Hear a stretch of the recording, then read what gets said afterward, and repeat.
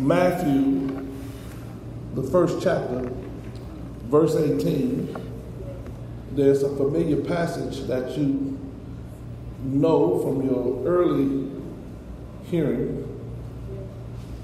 And it reads like this. Matthew 1, verse 18 reads like this. Now the birth of Jesus was as follows. After his mother Mary was betrothed to Joseph, before they came together, she was found with child of the Holy Spirit. Then Joseph, her husband, being a just man and not wanting to make her a public example, was minded to put her away secretly. But while he thought about these things, behold, an angel appeared to him in a dream, saying, Joseph, son of David, do not be afraid to take to you Mary, your wife. Don't be afraid to marry her. For that which is conceived in her is of the Holy Spirit. And she will bring forth a son, and you shall call his name Jesus. For he will save his people from their sins. And all of this was done that it might be fulfilled which was spoken by the Lord through the prophet, saying, Behold, the virgin shall be with child and bear a son, and they shall call his name Emmanuel, which is translated, God with us.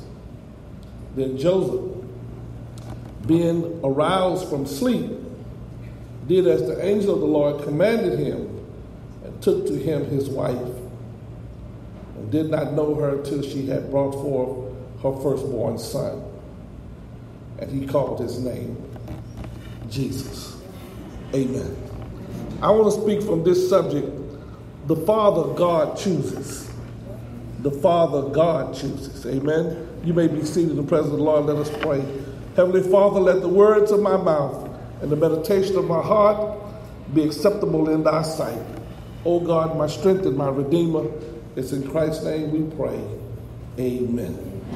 Amen. Amen. Now, somebody needs to turn the light on because I think I don't think you can see me.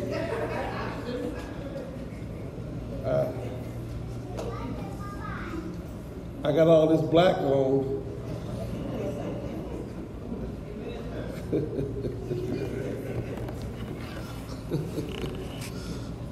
Yeah. Now, today is Father's Day. And I want to speak about a man, a father, who is often very overlooked. I think in some quarters he is overshadowed by the prominence given his wife. In other words, Mary gets more praise than Joseph. I know I'm right. Yeah.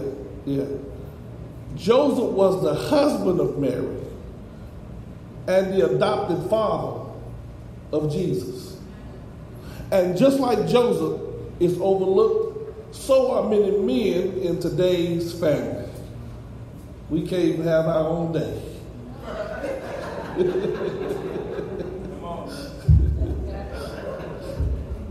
Men are often thought of as not necessary. But I want you to know today that men are necessary. Amen. Yeah.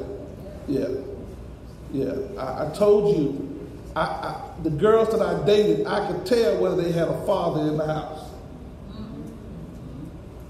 You know how I could tell? Whether or not they wanted me to open the door for them. See, the women that didn't have a dad in the house, they didn't know that a man's supposed to be chivalrous, especially when he's trying to court you, and supposed to do stuff for you, like open the door for you. I can't get no amens why you want to do that. Where am I living now? Am I living in a bizarre world? I'm just talking about when I grew up. If the girl didn't have a dad in the house, she didn't know how to be treated. That's the point I'm trying to make. But those that had a father in the house, 9 times out of 10, watched how their dad treated their moms and expected the same thing out of the men that they dated. I know my wife sometimes, she will stand at the door and won't even tell me to open the door. Just stand there and wait for me to make a move. And I have to be reminded of who I am. Now, you know, the little girl also wants me to open the door for her. Now, I have to tell her that when she get a husband, then you have him open the door for you. But I'm opening the door for my wife. But, you know, anyway, I open the door for her too sometimes. But anyway, the point of it is that there's an expectation when you have a father in the house of some things that young women who don't have a dad in the house don't expect because they don't know. Are you with me? Yeah. And it's hard to hear stories about Mary, but we seldom hear stories about Joseph. And I believe it's a significant thing that even as God chose Mary to be the one who would give birth to the Son of God, it is also in God's providence that God chose a particular man to be the protector and provider of his son. Are y'all with me today? He chose Joseph to be the father and to raise Jesus into manhood. And Mary and Joseph were chosen together to be parents. God went looking for parents to raise his beloved, only begotten son. And the most precious thing God has is his children. And we know that the most precious thing that we have are our children. Amen, church. You know, just like I know, that if it's a choice between your child being taken and you being taken, you will always choose yourself to give your child a chance in this world. And God does not put anybody in charge of his children. He searched the earth and he found a young girl. And the Bible says she found favor with God. She was a choice young lady, a God-fearing young lady. But no, God also went looking for a father. He called Mary and Joseph as a couple. And here is the point of it. God clearly demonstrates for us that the role of the father is as important as the role of the mother. Fathers are not only needed for the physical act of conceiving a child, they are also needed for the spiritual act of raising a child. See, you can't just be a father who just make a donation. If you're a real daddy, you're going to stay around and help raise the child up. You're going to go through the hormones that the children go through. You're going to be there with them when they make mistakes. You're going to give them your wisdom, your knowledge, your experience. You're going to share all of you with your child so that your child will grow up with the best opportunity to be a respectful citizen in this world. The child was conceived in the womb of Mary by the Holy Ghost. A miracle took place there, so no need for a man to be involved in the conception of Jesus. But a man was still needed to fill the role of father in Jesus' childhood. So even if you got a child in your house and you weren't responsible for conceiving the child, God still put you in place to help raise the child. I know I'm right about it. Because listen, We live in a society today where there is mixed, what I call mixed and blended families. Everybody got a child, or most people got a child out of wedlock from a previous relationship, and then they come into a new relationship, and everybody got these children from various places, various experiences and situations. I can't get no amen, but I'm just telling the truth. We don't have the nuclear family no more. Nobody has, got married early, 18, 19, raised their children up, stayed married for 20, 30, 40, 50 years, and had the same nuclear family. Are y'all with me? Yeah. We live in a society now where people have children out of wedlock, or not being married, or they in marriage, they get a divorce, they have children, whatever. Or people die and they still have children. In my case, my mother had 4 children. My stepfather had 7 children. And for some reason, they thought that was a good idea to get married. And then have 2 more children. Are y'all with me? So we went from a nuclear family to a mixed family to a blended family. Are y'all with me today? Amen. And a lot of us got situations like that. We may have a daddy who's got 2 children from some other woman. Are y'all with me? But those still your siblings. Your mama you may know all your mama's children, but you may not know all your daddy's children. I wish I had a praying church up here. I'm just trying to talk the truth in here today. Y'all not helping me. Y'all gonna make me preach longer than I have to because y'all not saying amen. If you just say amen, when you hear the truth, I can go on with my lesson. But I'm getting stuck right here because I can't get no amens, man.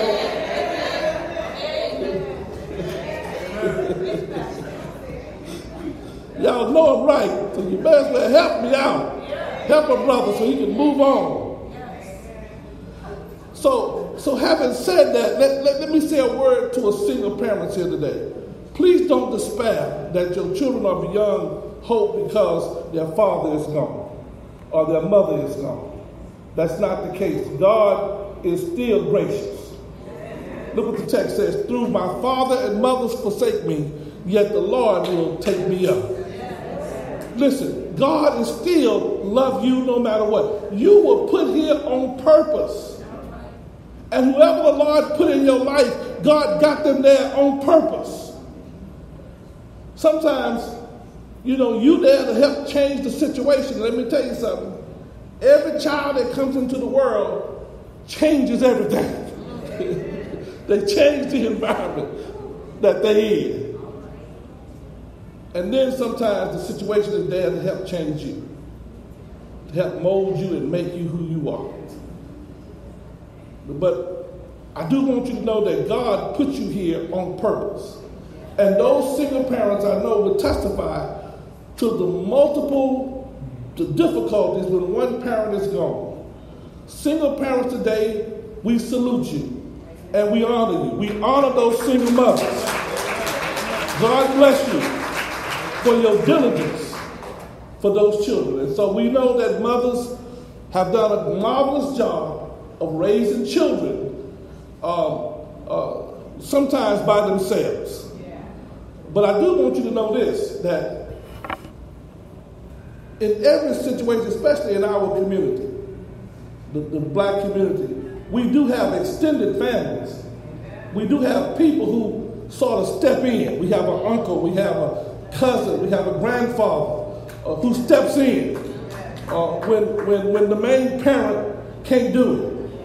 Are y'all with me? And that's the tradition. That's our tradition.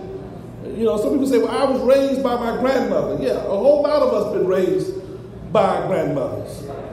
And then for those of us who have decided that they were going to raise their children and that they happy, they done, they free, and then the grandbabies start coming.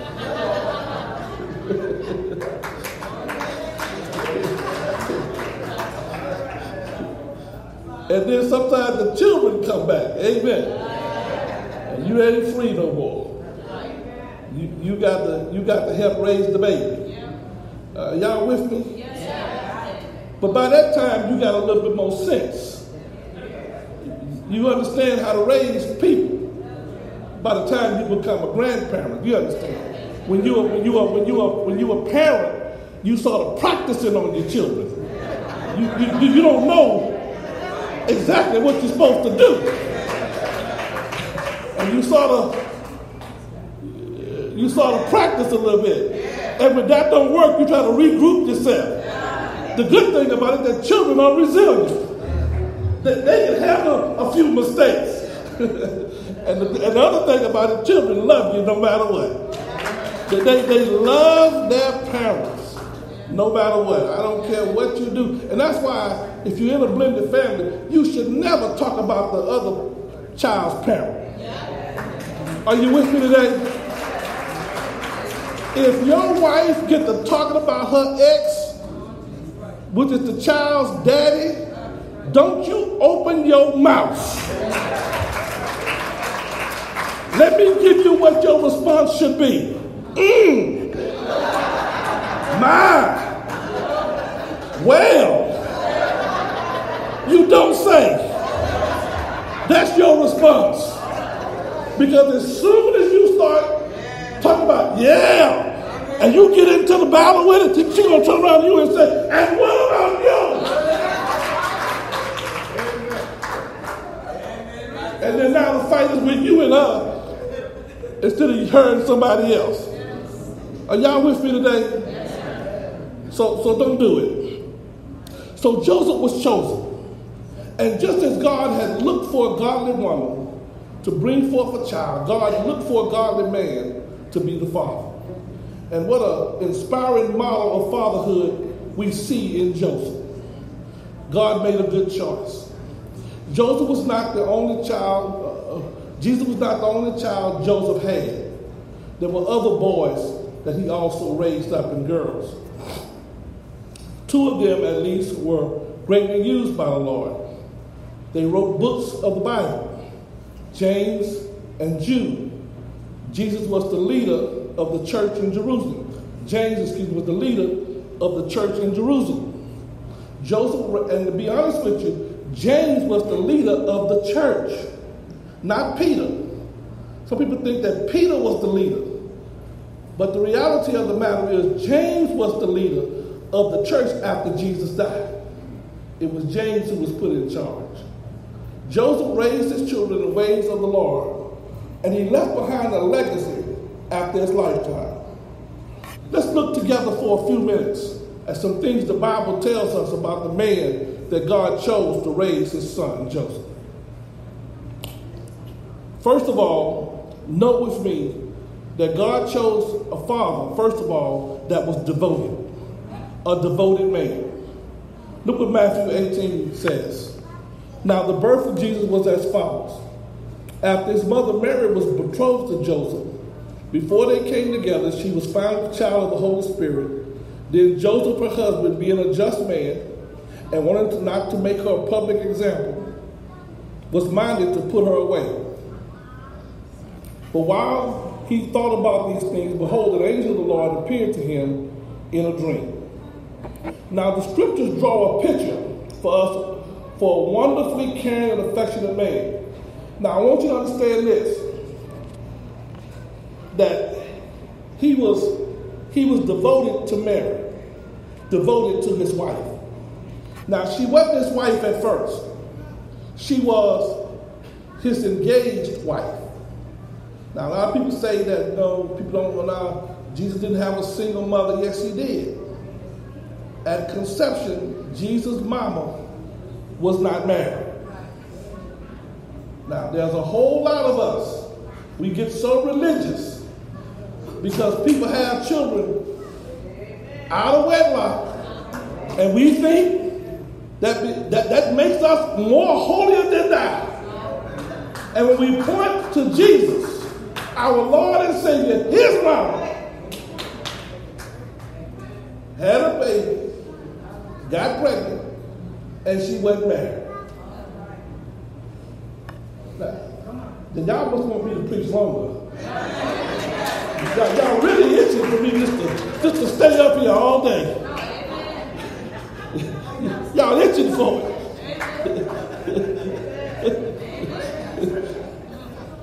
Maybe they want me to preach a long time today. I don't want to preach long today. I want to preach a short sermon and go home. It's Father's Day. But people want me to preach long. They do. All right. He was devoted to Mary, his wife. The text says that when he found out that she was pregnant by somebody other than him, and he knew it wasn't him because they hadn't got together yet, what the text says. He says, here's what I'm going to do. I love you, but I got my own pride. And because I got my own pride, I can't marry no situation like this. I can't find myself in no situation like this. I can't do it. So what I'm going to do, I'm going to privately get together and just break up the situation. Break up the marriage, the marriage, and don't nobody have to know anything about it. That's what he said. Listen, one of the things you got to understand is that if you are in a relationship with your wife or husband, that you can't do stuff to embarrass them. Don't embarrass your fiance or your husband. That's not good. I told y'all about the story about me and my wife at the first church that we pastored. And we were trying to raise money for the building that we had. And I got excited. And I told my wife, I said, baby, I want to tell the people that I want to give $1,000 to help start the fundraiser off to raise this money for the church. My wife said, no, you're not. We ain't giving no, where you get the $1,000 from? We ain't giving no $1,000.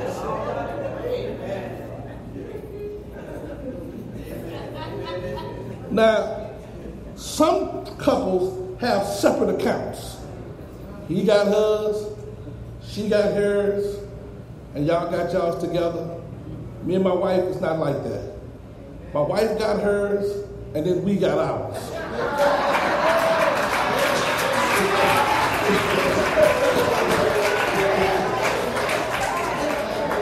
So there ain't no separate account. But one thing I could not do was go to the church and say, well, I'm going to give $500 and embarrass my wife. Are y'all with me? Amen. So I had to suffer. My wife knew I wanted to make the announcement to help start raising the money, and I couldn't do it. And then my wife had a friend who was a Muslim, and they had Ramadan. And during Ramadan, you fast during the day. You fast during the entire daytime. And then at night you can eat again. So my wife said she was going to go on this fast with this Muslim lady at her job. And during the fast, sometime during the fast, the Lord told my wife to listen to her husband. I said, now you know God is good. Now listen now, it took us an hour and a half to get to church every morning. One way. So on the way to church, my wife revealed to me that the Lord had told her to listen to her husband. And her husband said, we're going to give $1,000. She said, baby, I'm ready to do it. Boy, I couldn't get out that car fast enough. I got to that pulpit and I told the church, we give it $1,000. And nobody knew that my wife and I had struggled about giving the money in the first place. You understand what I'm saying? I'm told the world now, but it's a good story. It's a good ending to it. But the point of it is, I was not going to embarrass my wife in front of the church. And we got to learn that you can't come to church and tell people about your private business to people about your husband. And you can't do that. You can't do that. That's between you and him. But he was devoted to Mary. And not only that, he was devoted to his children. He was devoted to Jesus. When the child came along, Jesus had not been conceived. There was an attitude Joseph had. The little boy isn't my flesh and blood. And so he sort of had a little bit of resentment. He wasn't going to be involved. But Joseph adopted Jesus as his son. He protected him from the hatred of Herod. He nurtured him and cared for him. And evidently he taught Jesus his own trade, which is carpentry. He adopted the one that the rest of the world would reject. He understood what it means to be in the family. And today, by contrast, we see men who are prepared to abdicate their role, even toward their own children sometimes. Listen to me, men. You cannot, even if you divorce your wife, you cannot divorce your children. You can't do that. You still have to love your children. And you have to love them. You have to be devoted to them. That means that you got to take some time out to play with them, to talk to them. And I said before, and I say it again, that our biggest problem is that we got so many things in front of our children that we can't see our children. Now, for young guys, I know that y'all play that Xbox and Madden and all that, and now they got all that stuff on your phones and stuff now. So your children can't even get a headway to you because your head is down into that game. You better lift your head up. And when your children speak to you, you better take your phone. Let me see, I got my phone. You better take your phone and turn it down and listen to your child. Amen. Amen. Listen to me. When your children want to talk to you, they get to an age where they don't even want to look at you. They go to their room, they hide in there, and you don't even see them until it's time to eat again. And then they take that food and run that food into the room. You understand what I'm saying? So when your children want to talk to you, you better listen. We got to stop letting other stuff get in the way. And listen to me, I don't care how much you may say, well, I show my love by bringing my paycheck home. That's good. You ought to do that. You don't get no credit for that. You don't get no credit for that. That's what you're supposed to do. Now, what you need to do in addition to that is to make sure that you sit down and talk to your children. I'm not talking about having no meeting with them. We're going to meet Friday at 5 o'clock. No. Anytime your child want to talk to you, and this is what I tell my wife, that our phone is always on for Oriana. I don't care what meeting I'm in, where I am. If the phone rings and Oriana's name comes across there, I'm stopping and I'm answering the phone. I don't care what I'm doing. Even if I have to say, I have to listen, baby, what's going on? Can I get the game? Okay, look, I'm going to talk to you when I get home.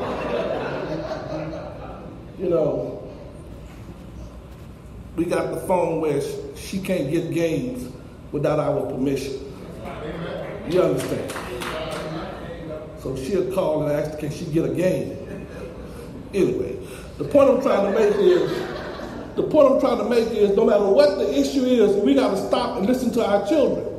So she was devoted to her husband, devoted to his wife. In other words, he didn't embarrass her. He tried to make sure he took care of her. And then he was devoted to his family. Not only that, he was a devout man. The text says that he showed devoutness, first of all, by listening.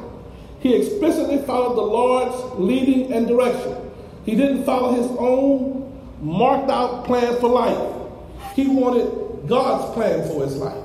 His plan was to divorce her privately. At first, he didn't consult God, and he didn't seek out God's plan. He knew what to do. Let her go. That's the right thing for him to do. That when she messed up, and from any human perspective, if I hadn't been with my wife, and my wife tell me she's pregnant, it's time to let her go. Because I didn't do it. Are y'all with me? I don't have to ask God about that. It's time to let her go. In other words, she got to go. She got to go.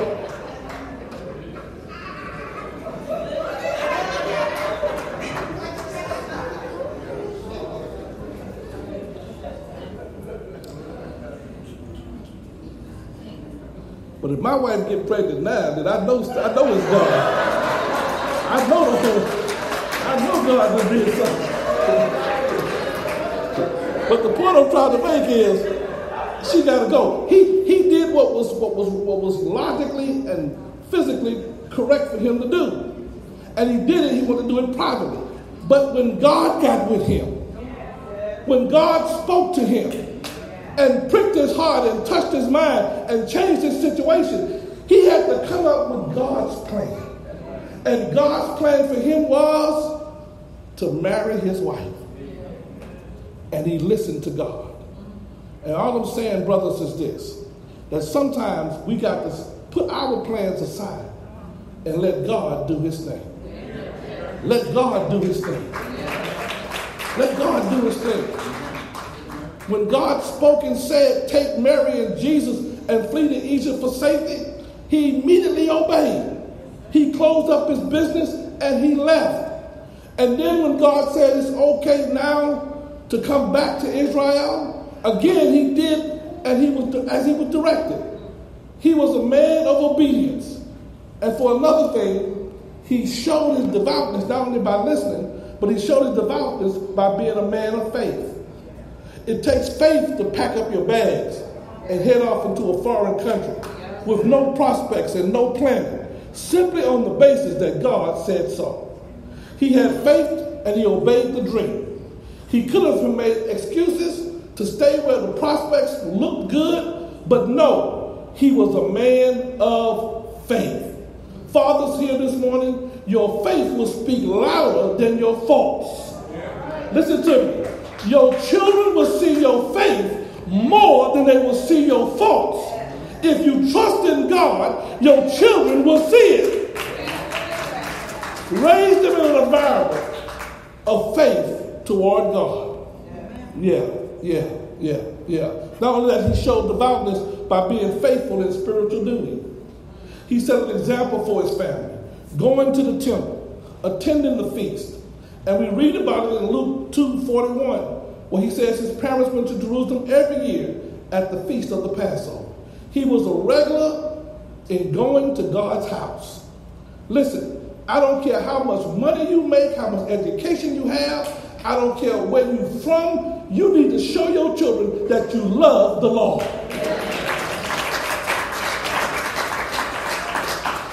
And unfortunately, listen to me, you are not going to be able to show your children how you trust in God by watching the TV on Sunday morning. Now listen to me. My dad loved us. I love my dad to the day. You know, like I said, my dad died when I was 6 years old. But those 6 years, I still love my dad. Every time I think about him, I almost come to tears because I love him so much. But my dad didn't go to church. He took us to church and dropped us off. I still remember that. But then my dad did get saved toward the end of his life. And he did go to church and became a deacon. It was a short-lived time, but the point of it is, I remember that about my dad. At 6 years old, I remember his devotedness to God. And don't think that I've been in church all my life, although I have.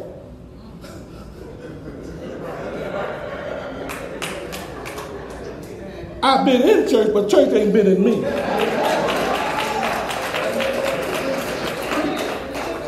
You can be in the house, but the house don't have to be in you. I was at church. A lot of my focus wasn't on the Lord. It was on something else when I was in church. All right. Thank you, sis. Now I can shut down because I got one person saying amen with me. I'm ready to close. But let me just say this: he was devoted. He was devout. But my dad, you see, your children are going to remember the faithfulness that you have. And believe me, at a young age, they're going to still remember. And like I said, my dad died when I was 6 years old. But look what I remember about him. I remember that. And then finally, he was a discerning man. In other words, he was wise. Fathers, none of us know how much time we got left with our children, with our families. And you may only have a year, 2 years, 5 years, who knows? Only God knows. Now listen to me here carefully. Joseph was wise because he lived as one redeemed who redeemed the time. By all accounts, it seems that Joseph had a shortened life. We don't read about him after Jesus' childhood. At the cross, Jesus charged John to take care of his mother. So it seems Joseph was taken from them prematurely. We don't know what happened to Joseph. But Joseph had used what time he had been given honorably. That is, he used it wisely. He had provided for his children, for his family. He set an example for them that they will remember, and he raised them in the nurture and admonition of the Lord. Now we are redeeming the time as Joseph did. We need to encourage our families at every opportunity, setting an example, providing for their needs. I mentioned in verse earlier in 1 Timothy 5, in the text says this: but if anyone does not provide for his own, and especially those of his household, he has denied the faith and is worse than an unbeliever. Text of King James Version used the word infidel. If you don't provide for your family, the Bible says that a good man leaves an inheritance for his children's children.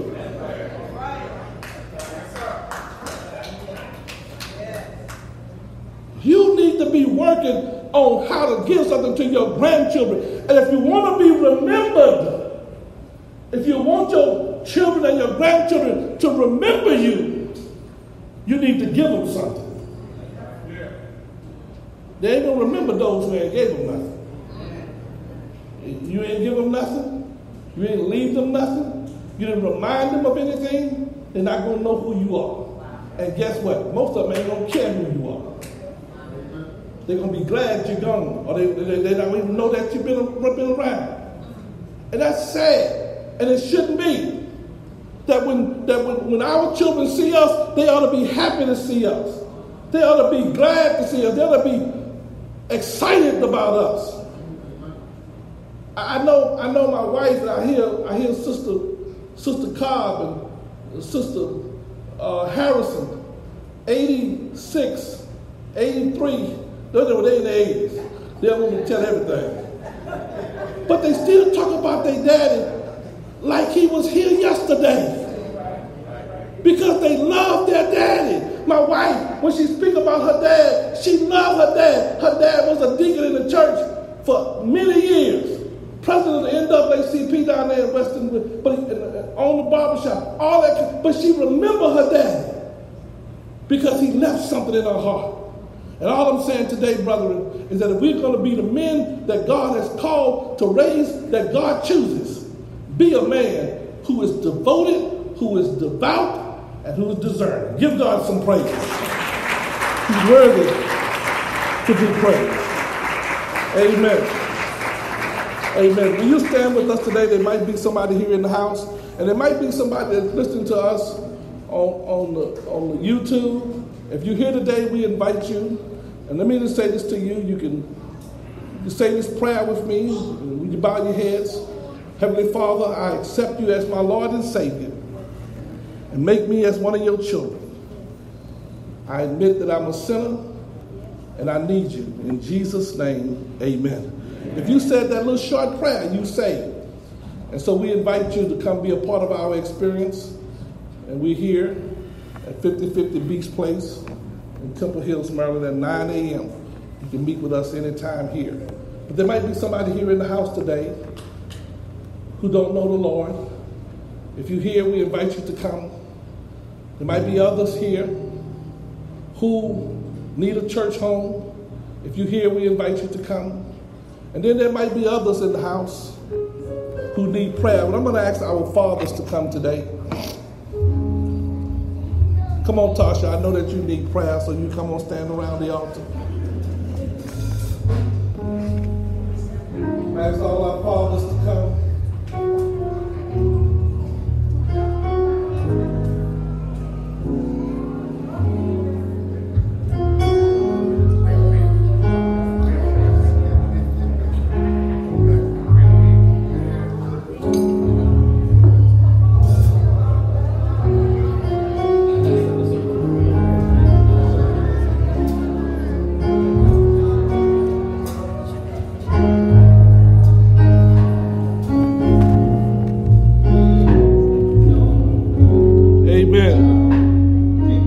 Church, let's give these men a round of applause. These are our men.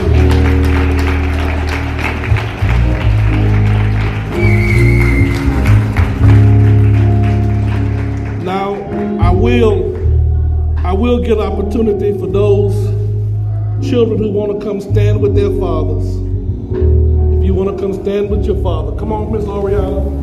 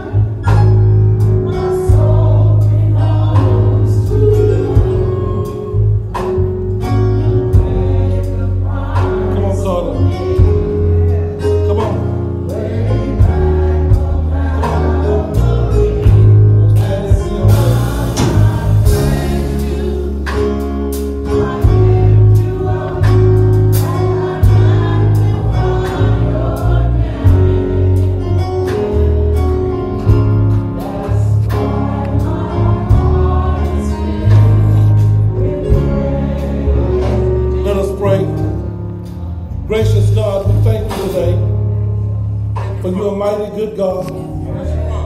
who does all things well. We give you all the praise today, Lord, for you are the only living and true God. And before you, there is no other. We give you the praise, God, because you woke us up this morning. Oh, Lord.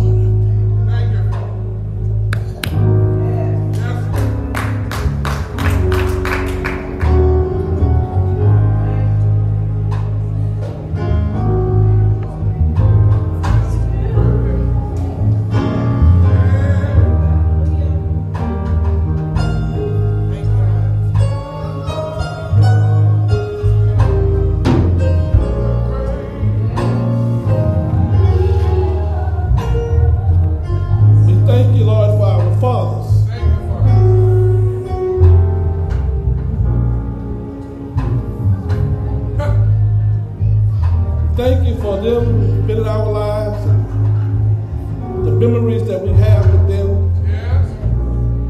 We thank you, God, for all that you do.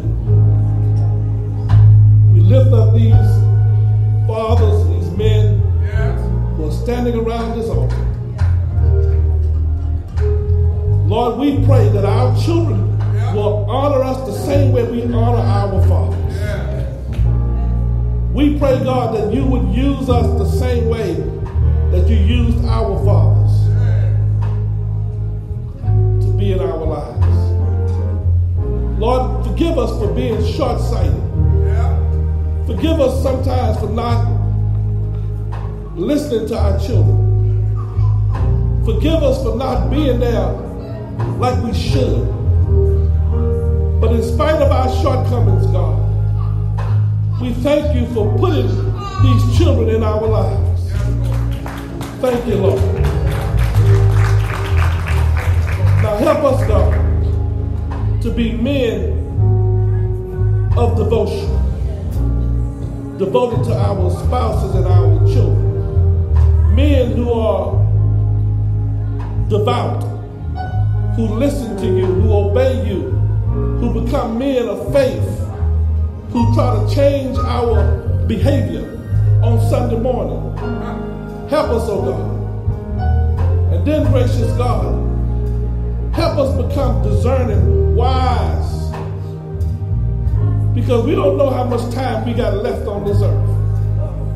But one thing we do know, Lord, the time that we have now, we ask that you would help us use it to raise up our children, to instill in them a love for you and respect for their mothers, and then to make them great citizens of this world.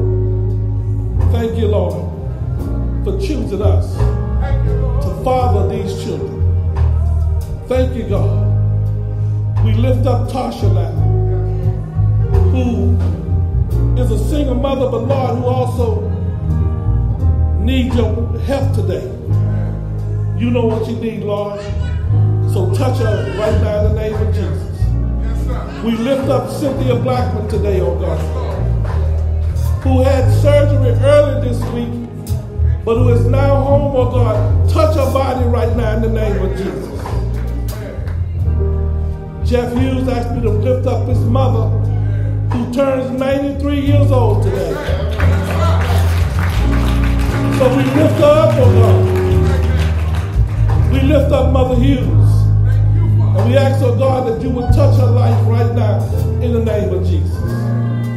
And then, God, all of those who are in need of prayer, all of those who need your touch, all of those who need a financial blessing, all of those who need reconciliation, all of those who need forgiveness, we touch right now in the name of Jesus. We bind every evil spirit that comes around us. We loose your love and peace and joy and prosperity upon our lives. We pray for our community. We pray for our world. We pray for our leaders. And we ask, oh God, that you would be with them in a mighty